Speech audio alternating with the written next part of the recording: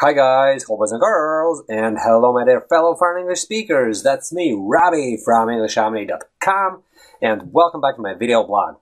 And this is going to be one of those question and answer sessions whereby I'm answering to emails that my blog visitors have emailed me, obviously, right?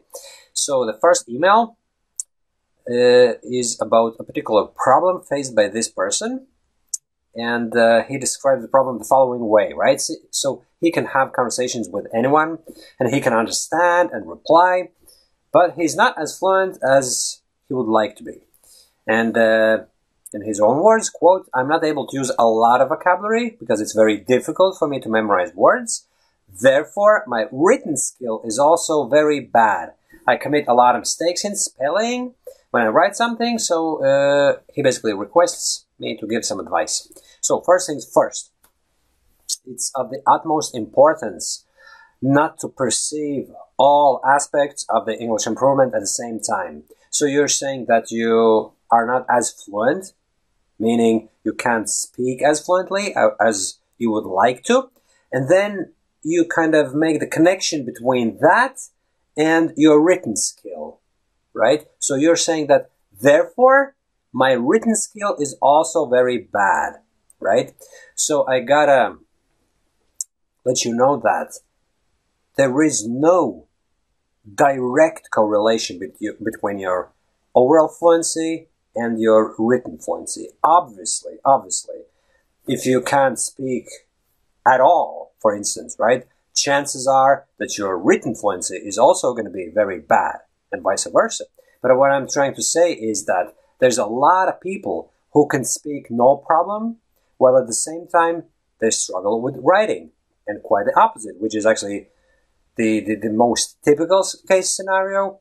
A lot of foreigners are very good at writing. I was going to say at speaking, but that's wrong. At writing, just because the traditional English teaching methodology revolves around writing, grammar, writing, all that kind of stuff, and speech is neglected, so you typically would be able to write much better than you would speak, but your situation is your fluency is somewhat lagging behind, and your writing skills are also not the way you'd want them to be, so you're kind of making the connection, therefore my writing skills are also bad, and I make a lot of mistakes in spelling.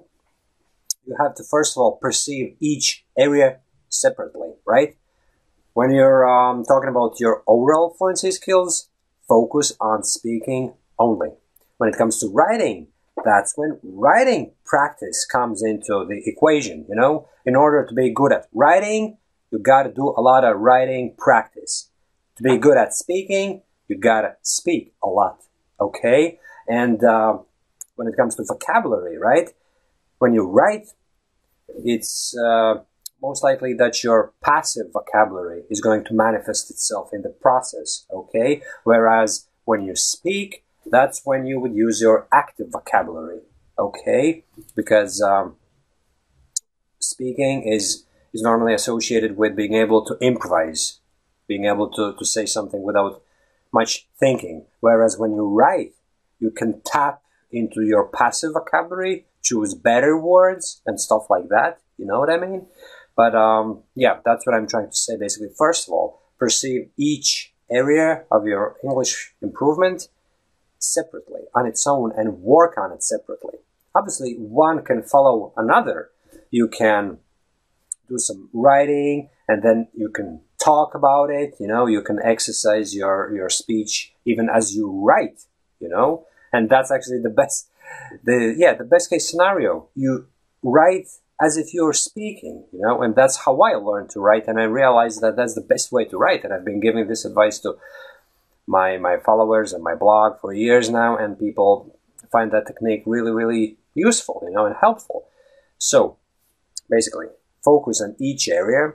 Don't fall for the trap of thinking that if you somehow magically improve your general vocabulary skills, then you'll be able to speak better and write better. There is no such thing as general skills, It is what you do. If you acquire certain vocabulary while speaking, You're going to be able to use that vocabulary when speaking and also writing, you know, but predominantly speaking. If you acquire certain vocabulary while writing, okay, maybe you read something and then you write about it and you use the same vocabulary, you know, chances are that that word is going to be committed to your passive vocabulary, meaning that you may not be able to use it when speaking, you know. But the fact of the matter is that you got to be practicing. There's no two ways about it. You cannot just expect somehow magically absorb some knowledge and then use it. You got to be practicing. When it comes to fluency, you got to speak a lot. When it comes to writing, you got to write a lot. And when it comes to vocabulary building, you got to do it contextually, you know, phraseology, word combinations, you know, contextual learning is the key here. And you may want to click on this link to check it out and see how easy it actually is to acquire new vocabulary words as part of context, you know, contextual learning is the king. So that pretty much answers this question. And moving on to the next one. I'm not going to bore you, my friends, for too long. I'm not going to make this into a half an hour long video. This is the second email, and we'll call it a day after that. So this person expresses the following problem, right? When he's on his own, he feels like he can achieve anything, right? And he's super, super confident. And I can totally relate with that, you know? Oftentimes when I'm considering a specific problem, you know, and I imagine how I would go about it in real life, I feel on top of the world, you know? I'm feeling super confident. But then what he says is that whenever he's dealing with real people, you know, face-to-face interaction, his confidence gets shattered, you know? And he says, yeah, that other people's presence affects him and basically how to deal with it. It's not actually something that unique. I would imagine that everybody, the most confident person in the world, gets ever so slightly affected by other people's presence. It's only normal, you know, that you would behave slightly differently in front of other people compared to the way you'd be behaving just when you're on your own, you know?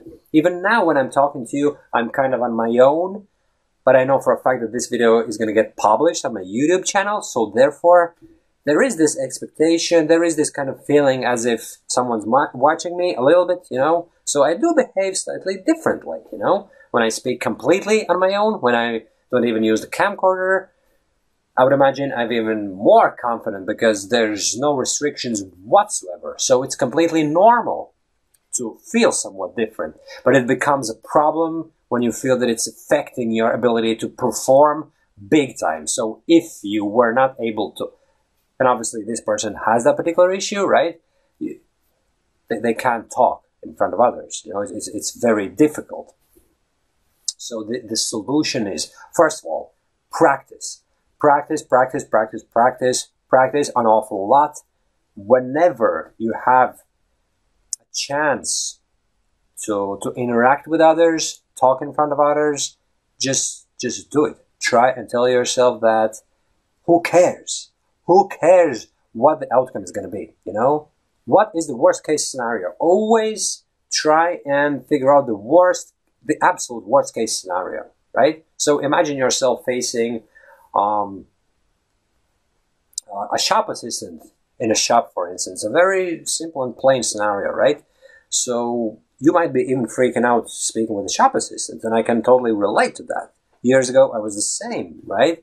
I would be able to speak on my own, whereas speaking with people in shops and other institutions was a challenge, to say the least, right? So you just gotta do it, you know? Just jump in. Head first, jump into the deep end, you know, as they say. So it's a sink or swim situation, right? And the worst case scenario would be, what would it be? That you wouldn't be able to say anything and that the shop assistant would be laughing at you? And if you think about it, obviously it's not the case. Who would be laughing at you? That'd be very rude. Obviously there is a remote possibility that that might happen, but in reality, that is not going to happen because people have to be especially in professional environments, they have to be quite friendly and they have to respect their customers and stuff like that, so they would not laugh at you. So the worst, if you think about it logically, the worst case scenario would be they would just ask you a question, ask you the question twice, for the third time, whatever. But the point being, it's not as bad as you think, you know?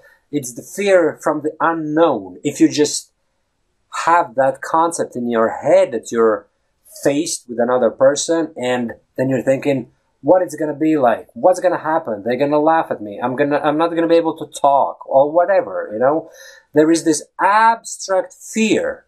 So that is your biggest enemy, the abstract fear of the unknown.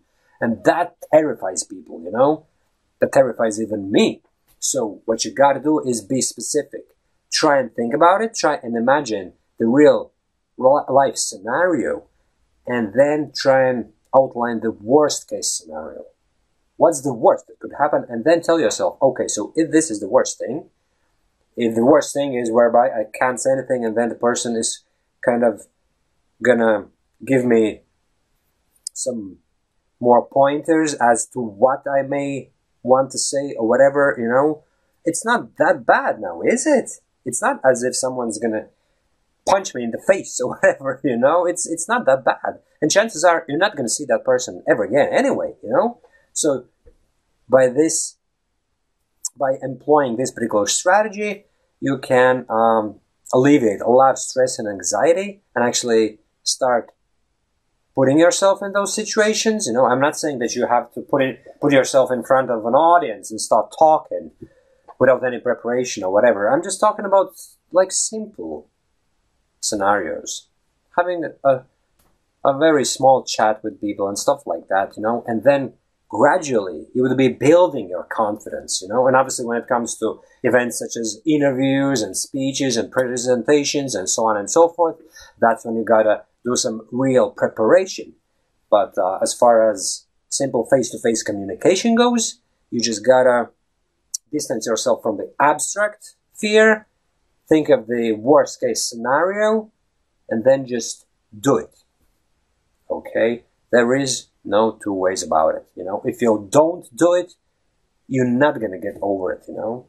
It's as simple as it sounds. Well, obviously, it's easier said than done. It is difficult. I know that. Been there, done that. However, if you just come up with a worst case scenario and distance yourself from the abstract, from the bigger fear of the unknown, it's going to become way easier. You know, it's going to be much easier, my friends. Okay, so I hope that this video is going to serve some purpose and that you're going to find it useful. And thanks for watching, my friends, and chat to you soon. Bye-bye.